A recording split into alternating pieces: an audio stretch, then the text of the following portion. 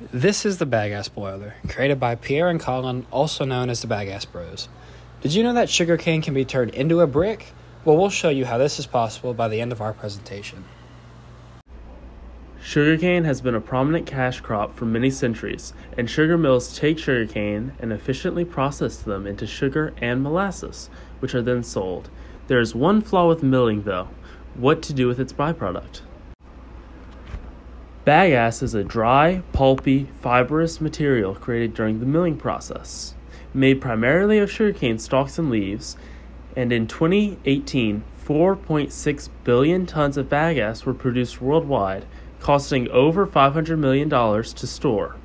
So then, what can be done with this abundant byproduct that is just rotting away? But why does this problem concern us in the first place?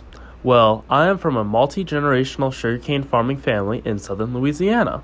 As a kid, I witnessed the massive problem of bagasse. Sugar mills in the local area had to pay for the unwanted byproduct to be burned, or they would just collect the bagasse into piles to rot.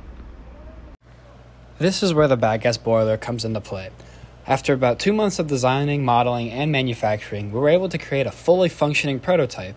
We did go through quite a bit of trial and error, but that only allowed us to produce a better final product in the end. With all of this in mind, let's take a look at our prototype so that we can explain how it corresponds with our global goal of responsible consumption and production.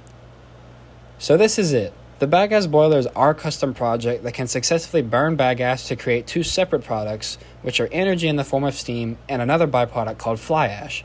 Steam can obviously be used to create energy, but fly ash, on the other hand, has a different use. Its main function is to act as a strengthening agent in bricks and concrete that is cheaper and more sustainable than its peers. In short, the Bagasse Boiler is able to create two separate products by only using one process, and both of these end products are highly usable. With that being said, let's delve into how this all works. For our list of needed materials, we have a bag of bagasse, an aluminum cover plate, a separate wooden cover plate, a solid barrel for the smokestack, and then another barrel that has two welded end caps, a lever to release the steam, and a pressure gauge. Then we have the actual boiler itself. We have pre-drilled holes to let the fire breathe, rods to hold the suspended grate, and then 2 more holes that hold the pressure vessel. This is all of the materials put together. As we add the initial 3 pounds of bagasse, the fire will continue to heat the water inside of the vessel, which will eventually begin to produce pressurized steam and fly ash. After about 30 minutes, we began to build about 15 psi of steam. Once we had the fire burning at a good pace, we added in the other 3 pounds of bagasse.